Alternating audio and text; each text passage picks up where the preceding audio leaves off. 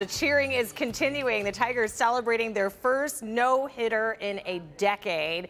Jason Carr has more on what was such a magical night for the team out on the West Coast. Yeah, the Tigers' Spencer Turnbull delivering a game for the ages, shutting down the Seattle Mariners to give the Tigres a 5-zip win. Here is the final out.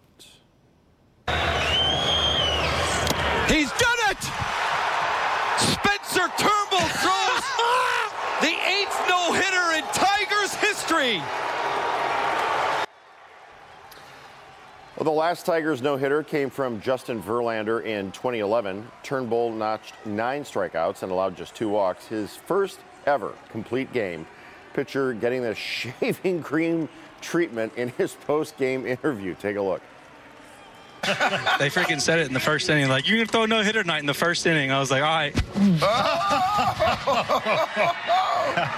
Yes! Got him good.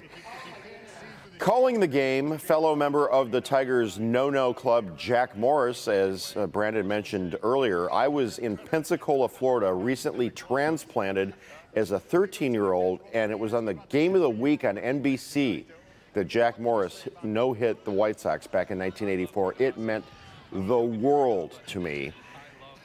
Jack was choked up after Spencer threw the no-no. You know how proud I am of you right now. And it's almost better than me throwing one is watching and calling one. It's just so inspiring. I love you, man. There, you heard it right there. By the way, this is the 5th no-hitter for the season so far in major leagues. The record for the year is 7, so we're only in May. Back to you.